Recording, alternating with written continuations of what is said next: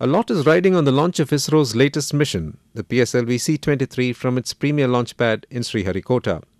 Its success will establish India firmly as a major player in the global market for space launches.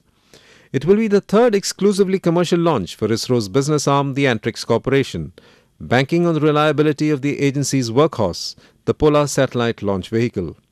The rocket has notched up an enviable track record of 25 consecutively successful flights so far.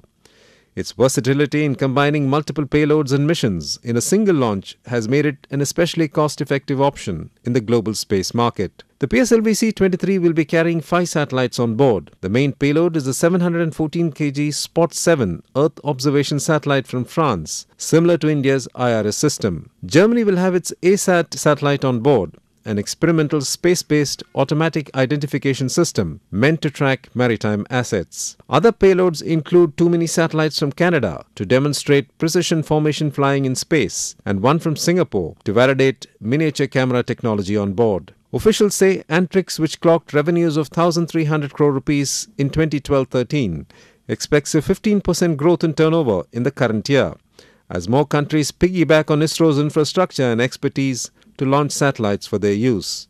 Philip Matthews, Doordarshan News, Chennai.